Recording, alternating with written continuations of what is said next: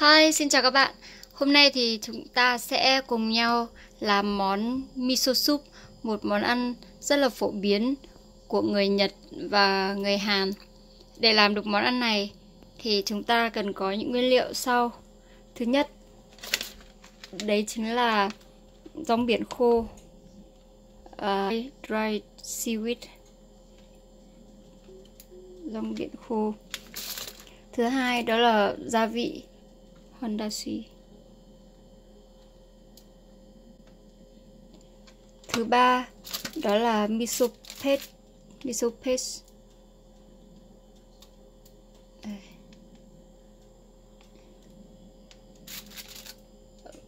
Và đậu hũ sắt nhỏ hình vuông như thế này.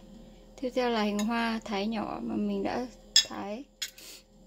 Bây giờ thì mình sẽ ngâm cái rong biển khô này vào nước lạnh để cho nó nở ra. Mình sẽ lấy nước lạnh.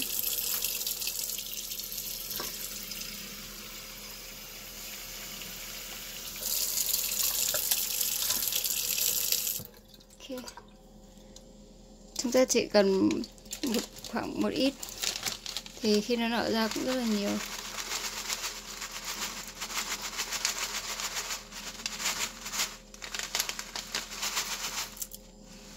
Đó.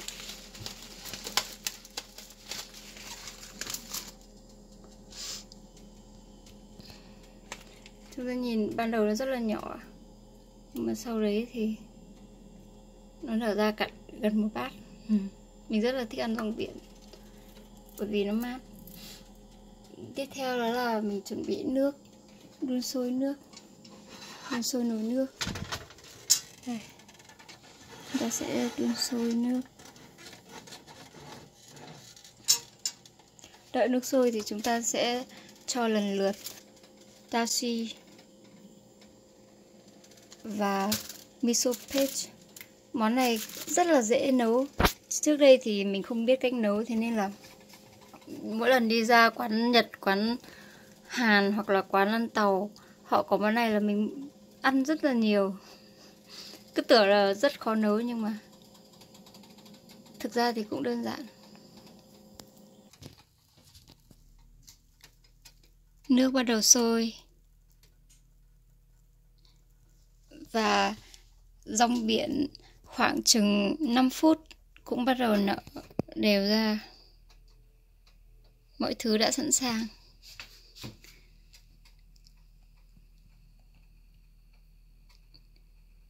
Và bây giờ mình sẽ tiến hành cho đậu hũ vào trước. Mình tiến hành cho đậu hũ vào trước.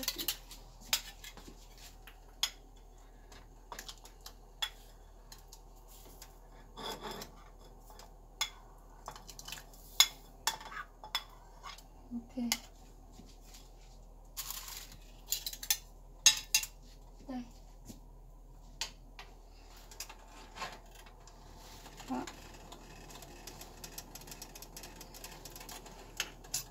Và tiếp theo mình sẽ cho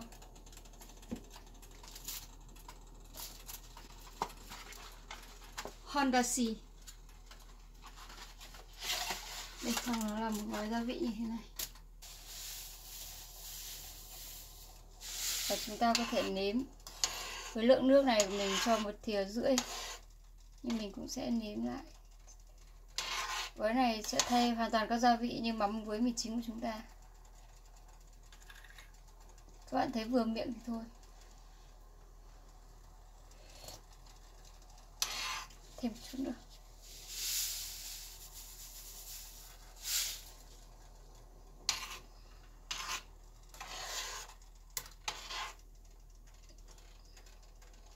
Miso soup nấu chừng mất khoảng 10 phút.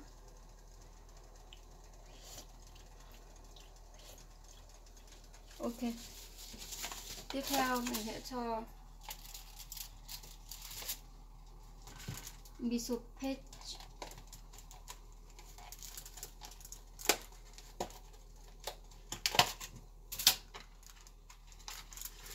múc khoảng 1 thìa.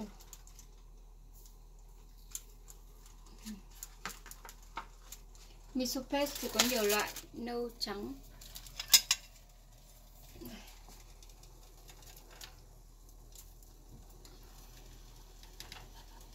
Và chúng ta sẽ cho nó tan ra.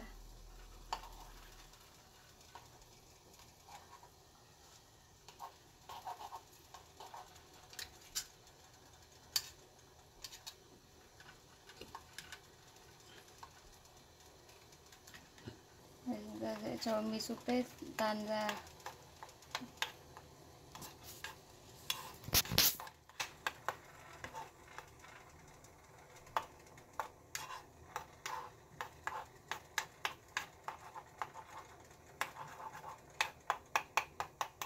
Gia vị của người Nhật rất là hay. Và miso paste hoặc là dashi họ còn nấu rất nhiều món khác nữa.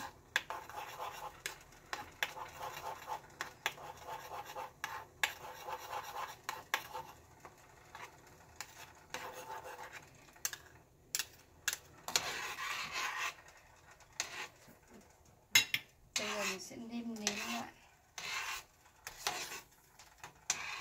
Lại vừa chưa? Mình chú ý không để cho cái nước này, nước súp nó sôi phùng sục. Rất vừa.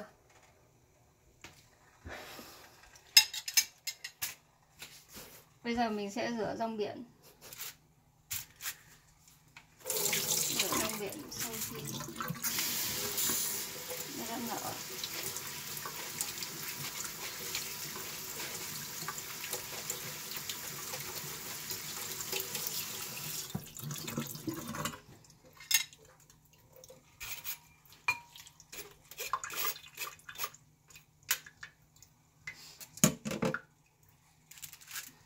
Đây, mình sẽ cho rong biển vào.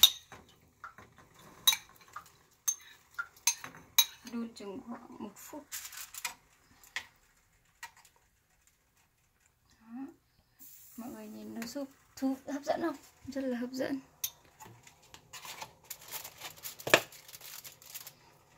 Và bước cuối cùng là mình sẽ cho hành lá vào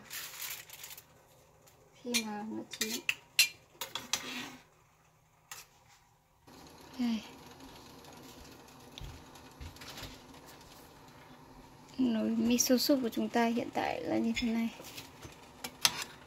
Mình sẽ đun thêm khoảng độ 45 giây nữa cho rong biển thực sự chín.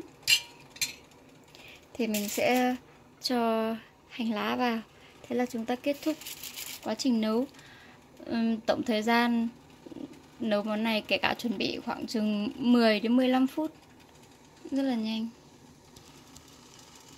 Ngọt ngào, dễ ăn. Đó.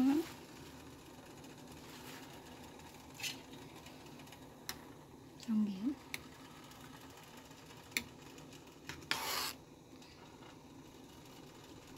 Ok. Bây giờ thì mình sẽ cho hành hoa vào.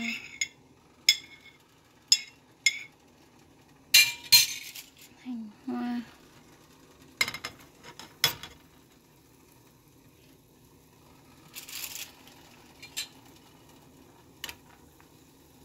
Và tắt bếp. Xong món miso soup. Bây giờ mình sẽ cho ra bát. Đây là món miso soup của mình sau khi đã cho ra bát. Và bây giờ chúng mình sẽ thử nghiệm nó. Trông có vẻ rất là ngon đấy các bạn. Chưa biết là nếm thử sẽ như thế nào.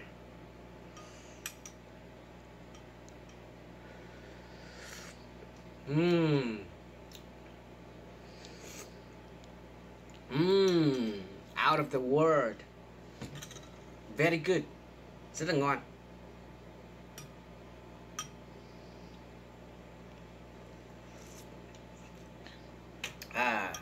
Những ngày mùa đông mà sau khi đi từ bên ngoài vào trong nhà mà được một bát như thế này thì quả thật là tuyệt vời.